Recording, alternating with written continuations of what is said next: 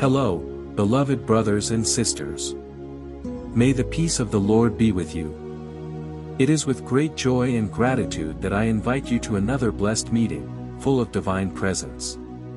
Today, we will delve into the word of the Lord together, and before we begin this spiritual journey, I would like to warmly welcome you in the name of our loving God. Psalm 68 is a poetic composition found in the book of Psalms, a part of the Old Testament of the Bible. This work, attributed to King David, is a vivid expression of praise and worship that celebrates God's greatness, power, and redemptive action in the lives of his people. This literary piece is an eloquent manifestation of trust and faith, permeated by striking images and metaphors that illustrate divine majesty. The structure of Psalm 68 is marked by a series of powerful statements about God and his relationship with his people. It begins with the stunning image of God rising and his enemies being scattered, a vivid demonstration of his sovereignty and victory over opposing forces. The metaphor of smoke being driven by the wind and wax melting before the fire are used to illustrate the inevitability of the defeat of the wicked before the Almighty. Throughout the psalm, there is a rich narrative that describes God's leadership during his people's journey through the desert, alluding to the story of the Exodus and the divine presence manifested in the cloud that guided Israel. Psalm 68 highlights God's generosity in providing for his people and his compassion for the oppressed. Furthermore, the work highlights the importance of God's dwelling place, symbolizing the divine presence among his people. The poetic language of Psalm 68 evokes a range of emotions, from exultation in God's victory to confidence in his enduring faithfulness. The images and metaphors used provide a deep sensorial and emotional experience, conveying the central message that God is worthy of praise, trust, and worship. Thus, Psalm 68 continues to be a source of spiritual inspiration and reflection for those seeking a deeper connection with the divine.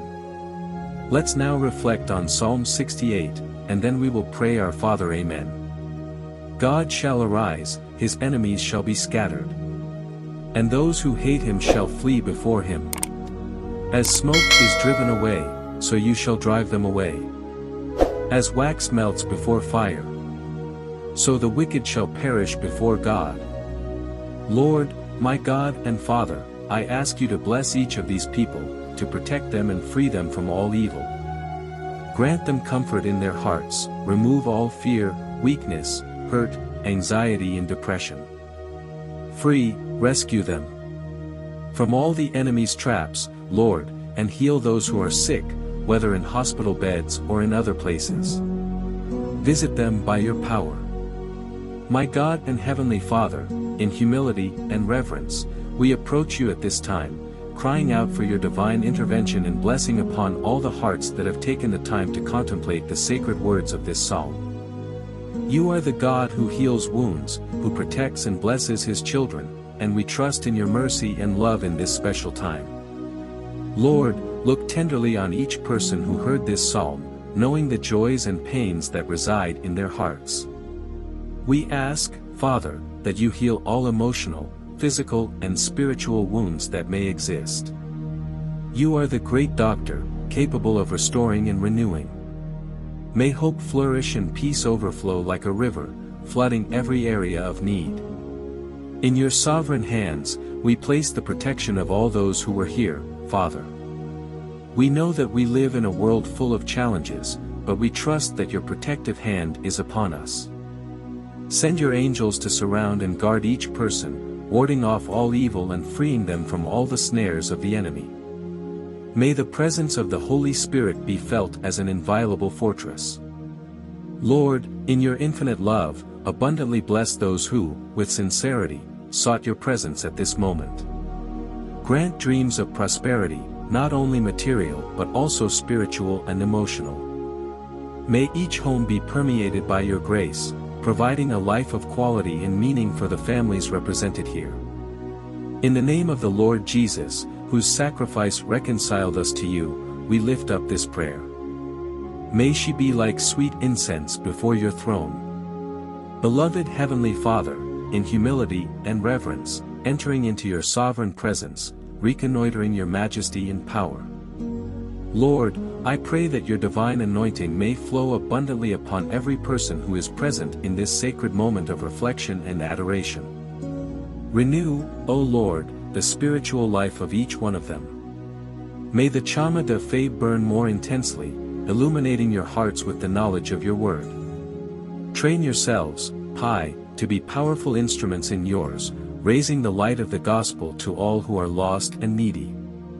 Grant wisdom, O Deus, to each one of your children who seeks to follow your paths. May they be guided by the Holy Spirit in every decision, and that your will prevail in all areas of their lives.